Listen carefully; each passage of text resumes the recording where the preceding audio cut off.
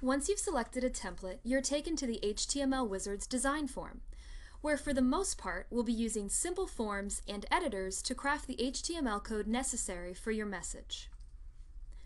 Before digging in, let's get oriented. First, check out the thumbnail of your template and important tips on the right side of the page. The tips give you any special notes and image sizes you need. You'll also see if your template has extra settings, and if so, you'll be able to access those at the bottom of the design form.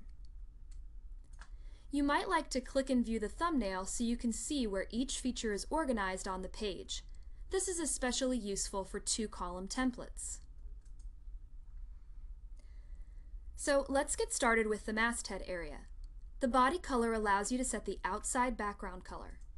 Dial in the 6-digit web color of your choice, or click the color palette to select one. Simpler is always better though. To upload your logo or masthead, either click Browse to upload the image you've saved on your computer, or click the Image Library button if you already have the image stored in your account. Remember, all images must either be a JPEG or GIF and saved for web at 72 dpi.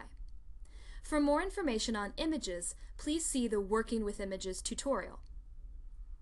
Pay close attention to the size of the image you're uploading and be sure to follow the tips for maximum width. Next, enter your title and subtitle. Be sure to save frequently, and after doing so, you can preview at any time to see how things look. Notice, each feature contains a header or title of your article, a block of text, a place for a link, image, and caption in most instances. Let's look at the specifics. Type or copy and paste the header of your feature in the box. You can modify the default formatting with HTML tags here if desired. Next, let's enter some copy. This box can likewise be formatted with HTML tags. However, for those of you who prefer something a little easier, use the HTML editor for what you see is what you get formatting. Click the link to launch the editor. Once it's open, you can format the text with various tools: hyperlink text, add additional images, insert tables, and many other functions. However, never copy and paste pre-formatted text from an application like Word or even directly from the web, as it will insert all kinds of extraneous code that will make your message look very distorted in email readers. The best way to approach this is to first paste your text into Notepad or TextEdit and then paste it into the editor. You'll save yourself a lot of heartache if you follow this one simple rule. When using the HTML editor, you must click OK and then click Save to save your work.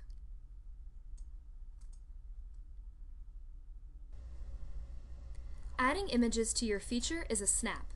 Again, simply upload the image from your computer or use the image library to select one already loaded in your account.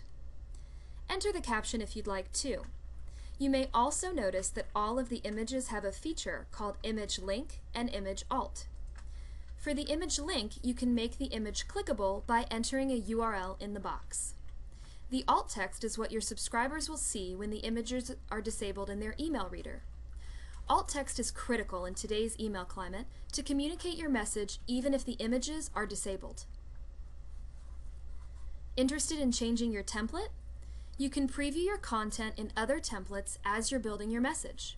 Simply click on your template name at the top of the page to open the template chooser and view your message in various designs.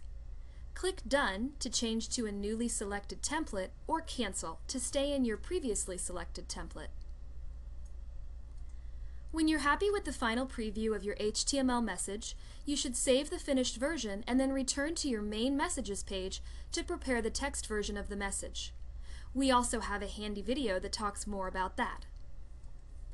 Your message will be filed in your available messages folders and available to you for editing at any time.